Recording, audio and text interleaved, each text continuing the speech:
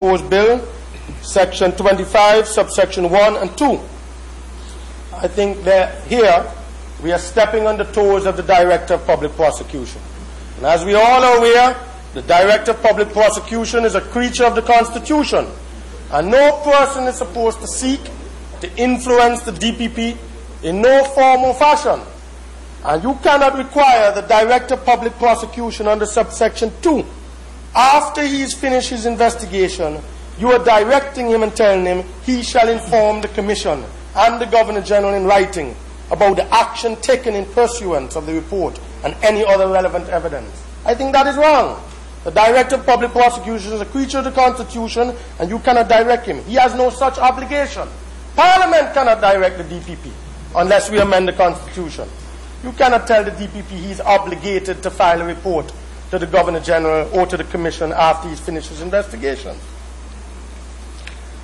The other thing that I'm concerned about, Section 29, the Honourable Leader of the Opposition dealt with that, where in my humble opinion, I don't think that you should have any ministerial interference.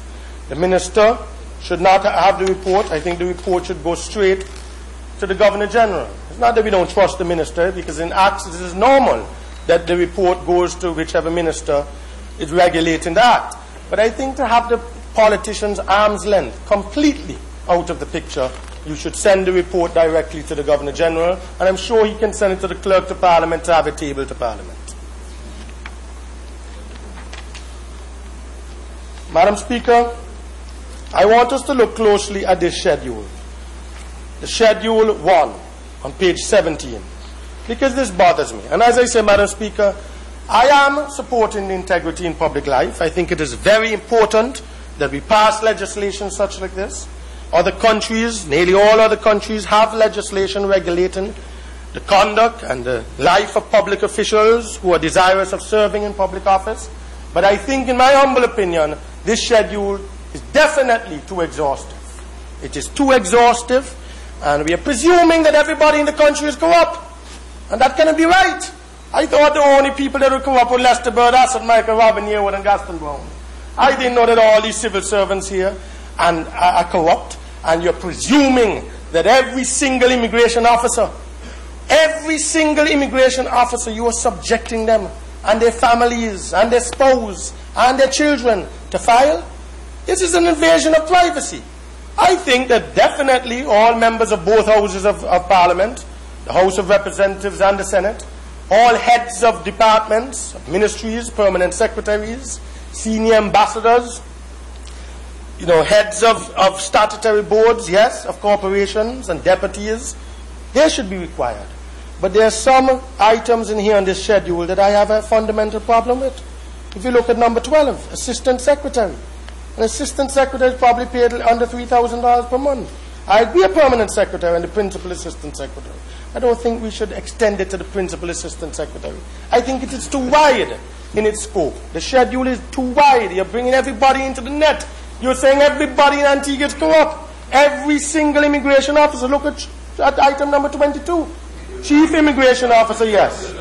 Deputy chief immigration officer, yes. But all other immigration officers. Why all other immigration officers? Are they dealing with collection of revenue? Are they dealing with collection of revenue?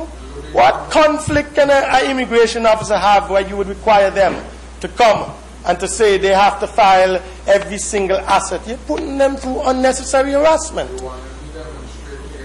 I think if you look at 24, I'm being constructive here. I'm saying that you're widening the net too much. All warrant officers of the Antigua and Barbuda Defence Force. No, I think all commissioned officers, the head of the army, the deputy, and so forth. But you should not extend it to all warrant officers. The Commissioner of Inland Revenue, all inland revenue officers. Presumption of guilt, presumption of corruption. You can tell me every single clerk in Inland Revenue, every typist that works, one year officer, you have officers at Inland Revenue that are only making $1,500 a month, that they're required under this act to file a statement of their personal. Do you realize, gentlemen, the seriousness is a serious piece of legislation? Why would you want to enshrine in this legislation all officers of Inland Revenue? And I think, Madam Speaker, and when I was in government and the Junior Minister of Finance, I advocated that once you're a custom officer, or you are working for Inland Revenue, all your revenue collection officers should be taken out of the regular civil service and be placed into a special revenue collection authority. Even if you have to come to Parliament and pass legislation, pay them well to prevent those custom officers from going and making warrants and joining and colluding with business people to under-invoice. But you've got to pay them well. Put them on a bonus system. Give them a decent and reasonable salary. Give them proper training and give them a decent and reasonable salary where they can be dignified, where you don't encourage them to go and collude with the business people downtown and to under-invoice and to rip off the treasury.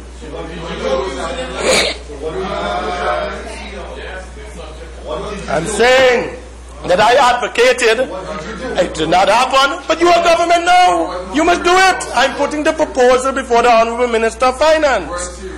And I'm saying, I only suggested it, I'm one man. I'm saying that I'm suggesting to this Honorable House that it will be an excellent measure if you were to take all your custom officers, all your inland revenue officers, all your treasury staff, and put them on the special revenue collection authority. Pay them a reasonable salary, decent salaries, and put them on a reward bonus system. But you are government now. You do it. After 28 years. Members of boards, Madam Speaker. This is a disincentive. Now, if you tell me the chairman of statutory authority, or the chairman and the deputy chairman, you won't tell me every single board? Yes, there are certain important, vital boards in the country that deal, like the financial sector, the IFSA. That is an important board. You may have conflicts there with banking and gaming and so forth. There are serious implications when you serve on a board like that. I can understand that. Maybe the Antigua Public Utilities Authority board, but not every single board, not every single committee. You are going to subject every single board member. I know the Honorable Wilmer Daniel, the member for St. Philip South, don't agree with this. Because he told me so, Madam Speaker. He do not agree with this. He don't, and he want me to come here today and to argue against it. Because he can't do it as Deputy Prime Minister. But it's outrageous. It's a disincentive for every single board member to come and file a statement of their personal financial. It's an invasion of privacy. All public officers, including non-established officers receiving a salary in excess of $4,000 per month. That is too wide. That is ridiculous. Why? What is the necessity? What do you want to say? Every public officer in the country is corrupt? No, man. That's except y'all. Y'all are lily white. Y'all are clean. Y'all are all saints over there. St. Peter and St. Michael and St. George. And we are the only corrupt ones over here. And all the civil servants, we have corrupted the whole public service. Will they turn away the whole public service? Send them home?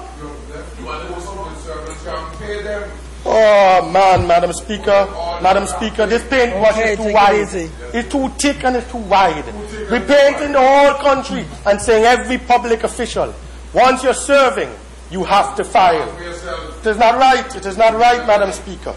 And then you have scrutiny of their financial affairs. It's invasion of their privacy. And I want to say, Madam Speaker, what is it you're going to do? You're going to tell those custom officers, oh, those houses you have up on the hill up there, we're going to take them back from you? What are you? You're jealous of the custom officers? So much envy that you all have. So much envy that you have that you're going to say, oh, we're going to go and take back your houses? Come on. Come on. Madam Speaker, the other matter that I want to raise is that we need to stop imputing improper motives, Madam Speaker. We need to be more responsible and raise the level of debate in this Honourable House. I heard this morning my very good friend, the member for Barbuda, and you name are good friends. But it's not right, Madam Speaker. We cannot continue in this Honourable August House to continue to slander and defame members of the public without any recourse. It is not right. He made certain statements about Antigua aggregates and said they rip off the sand of $300 million. Where is the evidence of the $300 million, Madam Speaker? Gentlemen, you can't make those statements without supporting and giving the bill substantial evidence. Bill, sir. I'm dealing with the bill, Madam Speaker. But I'm saying that you're allowing members of the government, Madam Speaker, to make remarks that are imputing improper motives to us members on this side. And it is not right, Madam Speaker. And I hope, Madam Speaker, from today, that you will bring some decorum